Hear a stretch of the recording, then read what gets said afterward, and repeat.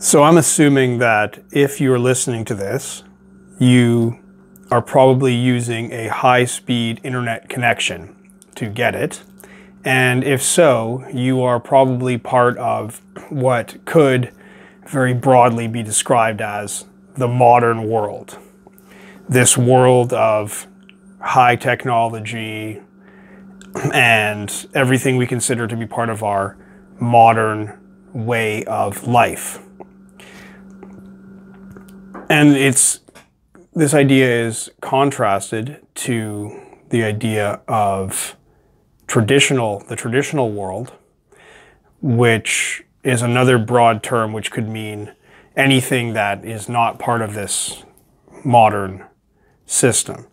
And called traditional because this is, you could say, old-fashioned, although it's not necessarily, doesn't mean it cannot continue now, but it could also be called pre-modern. It's the way the world would be without this modern system. The traditional world has everything in tradition is steeped in religious and spiritual significance. Everything is seen as being part of a world order which can be described in any sort of religious or spiritual beliefs, but it all has this kind of total system of significance, so that everything that's going on in the world has a built-in meaning, being part of this established story, often expressed through a mythology.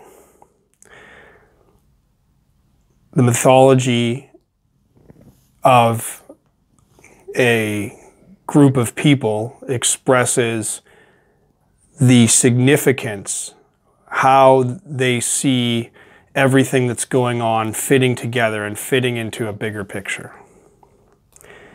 And sometimes those mythologies, they could be expressed as in the form of a religion, but that itself has a similar structure, this idea of connecting everything that's going on to this big overall story of significance and meaning.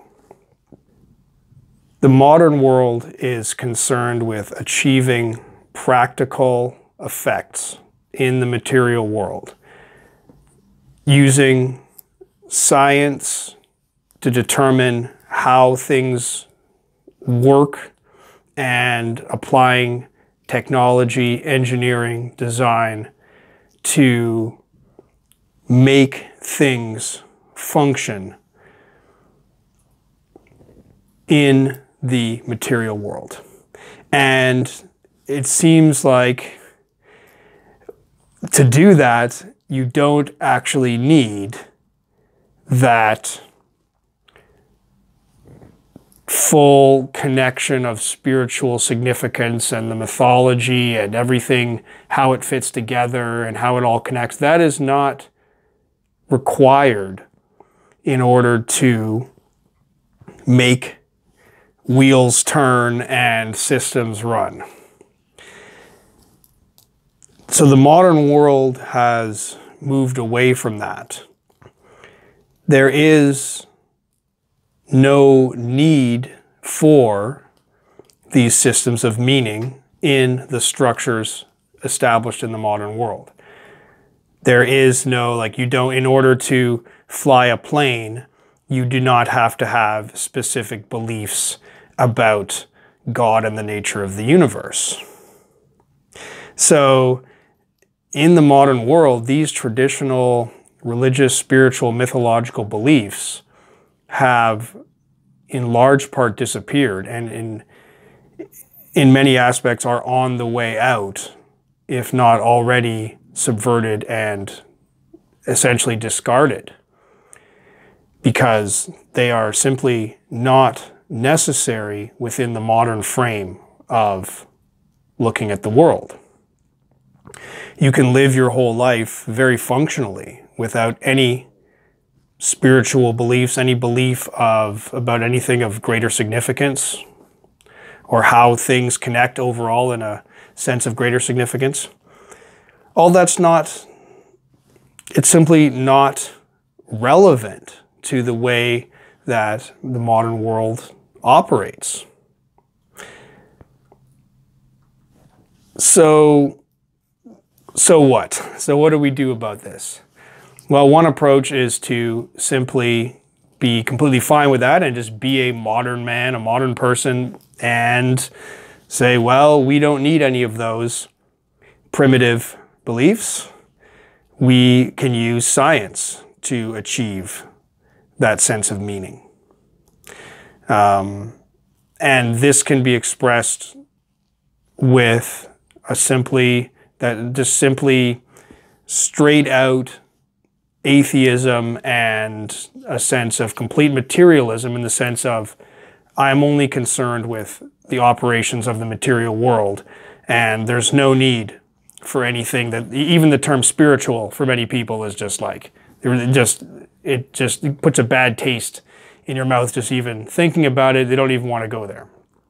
Completely unnecessary. And another alternative might be to run to tradition, to cling to tradition, and to try to keep tradition going on, fight against the modern way, and hold on to traditional beliefs. And maybe a third way would be to find some way to combine them together. Can we make them fit? So these are two major systems, using in very broad terms, of course, two ways of looking at the world in a very broad sense. And we have this kind of mix of them. We all live in this modern world, but we also have a mix of some traditional beliefs, and there are historical traditions that are passed down, and we don't live in 100% isolation from tradition either. So we're in this mixed state, and I think it's useful to think about this, idea that the modern world does not provide any meaning. There is no significance to anything in the modern world. It's simply its practical usefulness. It's utility. If something is useful, then it is good. And if something doesn't work, then it is irrelevant. And this seems to be the ethos of the modern world. It doesn't tell you why. There's no why in the modern world. There's simply a what and a how. Traditional world will tell you the why. It'll fill in the why behind every what and every how. But in the traditional world, if you don't fit in with that system of beliefs, then you're already an outsider. The modern world, because you don't have to believe anything in particular, you are free to believe anything you want. But it just does not give you any guidance as to what that is. So the modern world seems like being dropped into this ocean where you're just, there you go, here you are, welcome to this world, here you go, here's how things work. There's no why. Whereas traditional world, you have the whole story as to why, and why everything makes sense, and what everything means. So I think it's useful to think about this, to think about what has changed, because of course, almost everybody listening to this will be fully immersed in the modern world, including certainly me. And so it's interesting to me to try to imagine what would it have been like to live outside this modern world which seems so normal.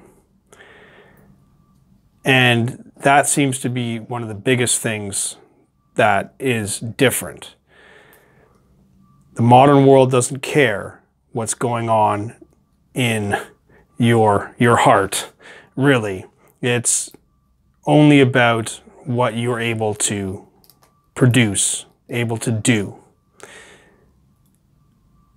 And we have this freedom to believe whatever we want, and yet without any guidance as to what might be good to believe.